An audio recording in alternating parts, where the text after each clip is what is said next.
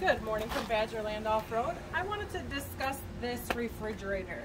Just give you some key highlights on it and my experience over this time of using it. So I've had this Truma cooler. It's a refrigerator freezer. I call it a cooler.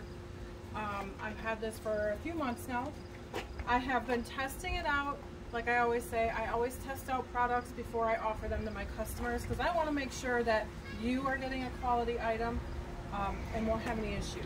So this has been from Wisconsin to Iowa, Colorado, Nebraska, Utah, you name it, it's been there. I just did a week-long trip with it, had a week's worth of food for two.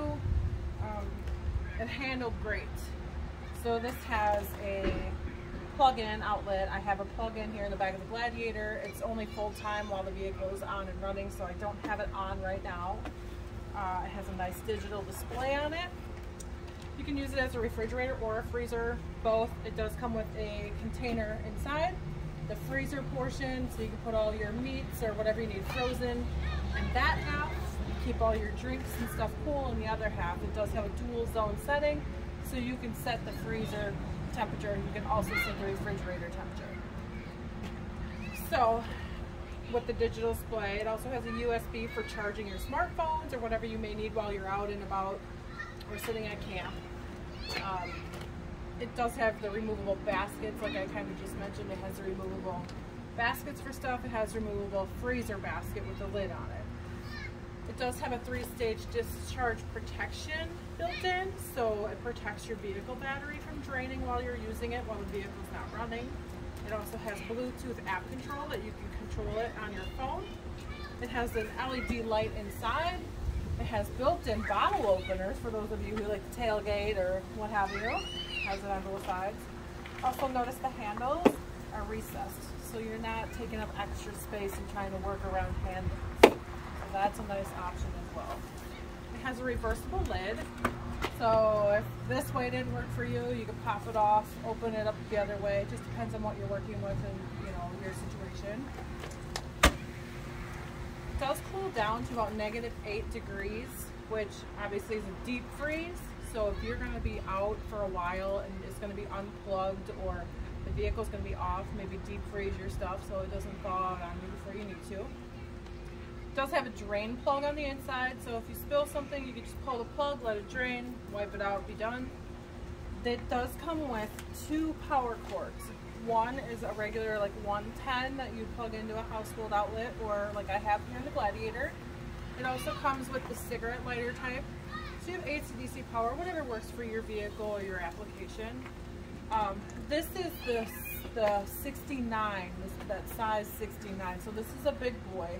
As you can see, I have a lower rack on my Gladiator, so I can't really open the lid all the way, but I have been able to get gallon jugs in and out of here, my water, not a problem. So, and I have like 2 or 3 of these in here right now, so that tells you how much space there is. It's a very large cooler.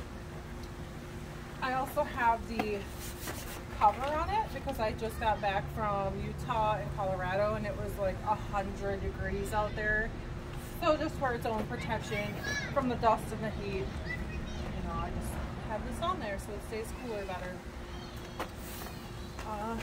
As far as the durability, I mean, this thing it is heavy, but it's to be expected with something of this size, no matter what brand you're looking into. It is energy saving. So if you have an RV or a full-time tiny home, this is great because it's energy saving. It's like a regular appliance, like a home appliance. So, but my experience has been great with it. It has held all my food as I've needed it to.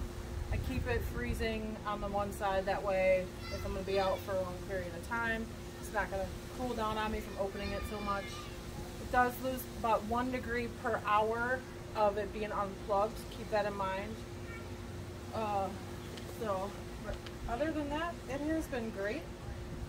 It's been bounced around in the back of the Gladiator for the last week. Not an issue. So if you have any questions, drop a comment below or if you would like to order one, you can contact me at ordering@badgerlandoffroad.com, and I can get you hooked up with one of these. Other than that, highly recommended.